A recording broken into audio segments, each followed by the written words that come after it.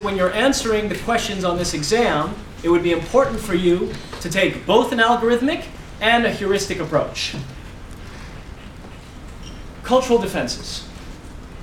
In previous exams, meaning not in this exam, one of the questions that was posed was, please relate cultural defenses to two legal theories, one value consensus-based and one value antagonist.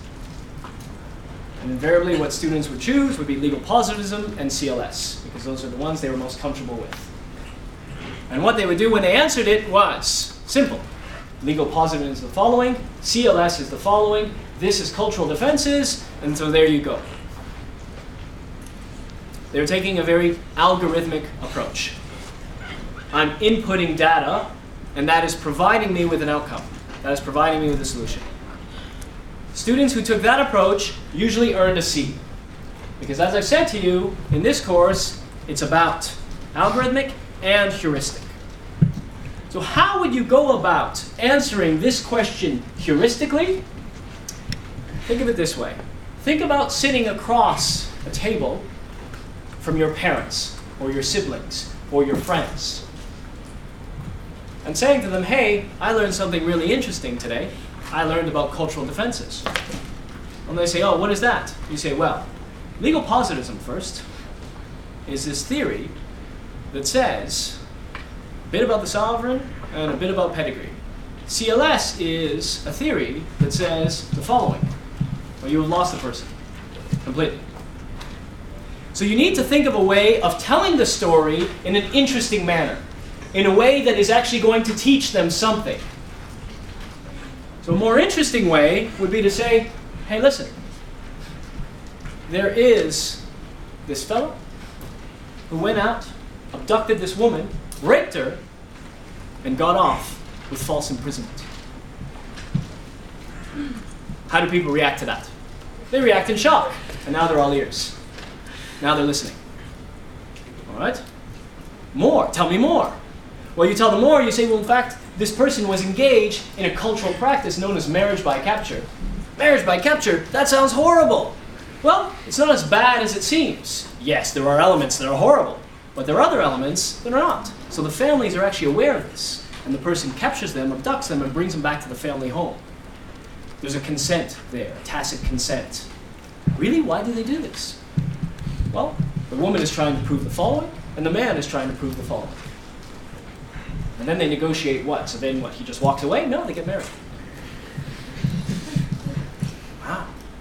And so what, the law allows this? Well, it depends on which theory you apply. So if you look at this from a positivist perspective, what we say is, what do we say from a positivist perspective? That that's wrong? Of course not. We don't say that from a positivist perspective, because positivism is amoral.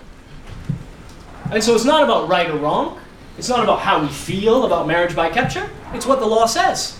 And what the law says is the person's state of mind is relevant in determining their culpability for the act. And what was this person's state of mind?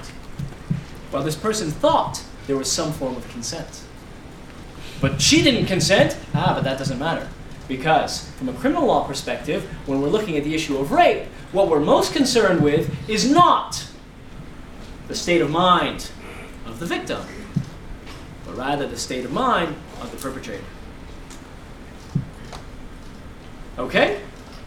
So everyone's happy with this? Well, yes. Yes and no. We can think about taking it a little bit further and say from a critical legal studies perspective, this is actually necessary.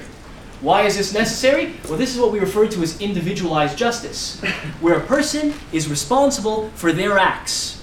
And as was said before, their state of mind is important, and this allows for a certain diversity.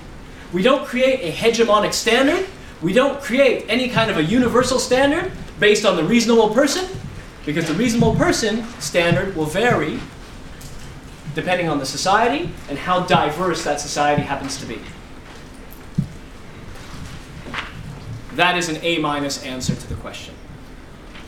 So what did I do there which is different from the original one? The original answer I gave. Relate. That's the key word, relate. So I know everyone's shuffling away. Relation. It's always about relationships. So if you think of it from a heuristic perspective, you'll be concerned with relationships. If you think of it from an algorithmic perspective, you'll be concerned with descriptions. Descriptions earn you a C, relationships earn you a B, possibly an A.